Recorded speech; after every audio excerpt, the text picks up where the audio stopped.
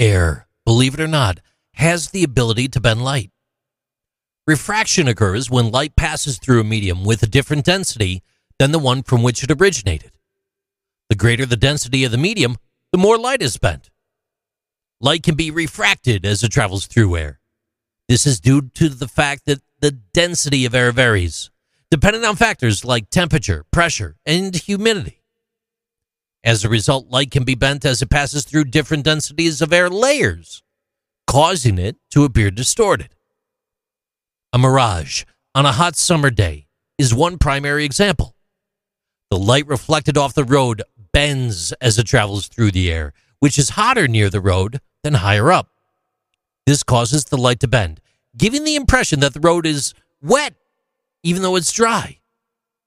It's a classic example of a mirage, which is caused by light refraction due to temperature differences in the air. Another example of refraction due to air is the twinkling of stars. Light from a star is bent as it travels through the atmosphere by different layers of air with varying densities. It causes the light from the star to appear to be coming from different directions, giving the star a twinkling effect. Light refraction could even be seen in the form of a rainbow. When light is refracted or bent as it passes through raindrops, it bends.